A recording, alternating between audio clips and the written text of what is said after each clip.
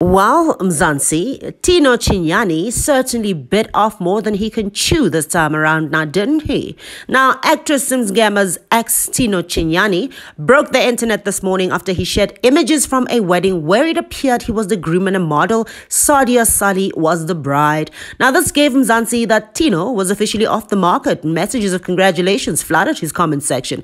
Well, now it seems like that model didn't love the stunt very much and Tino could be in trouble. Or is he? Hey, I'm Mzansi. Hello and welcome to Entertainment News Mzansi. Now, if you're new to my channel, you know you're here for the stories. Go ahead, click the subscribe button and the bell and you'll never miss an update.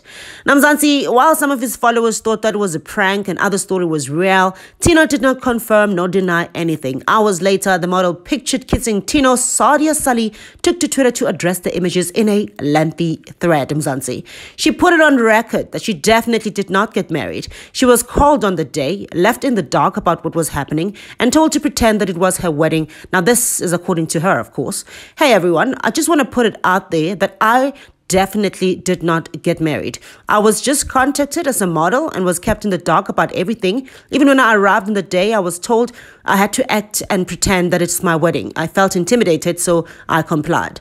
Now, this did not bother her that much as she thought it was just an innocent shoot for a boutique, you know. She says she raised her concerns, which were ignored, and was left with no choice but to address this herself. Nonetheless, I thought to myself, okay, it's just for content for this bridal boutique and all its models, but now this publicity stunt is being pulled without my consent. I've addressed my concerns and discomfort and it's been ignored, so I'd like to make the statement myself. Now, she did agree to the shoot but does not endorse the narrative that is currently being pushed. I don't consent to the narrative being pushed. I just went in there to do my job and I wish my voice was respected as a woman, to have kept everything very professional. I was told the controversy is good for the boutique and brand, but it's not good for my brand. I want no parts. Tino was introduced to most South Africans by his ex Simsgama in 2020.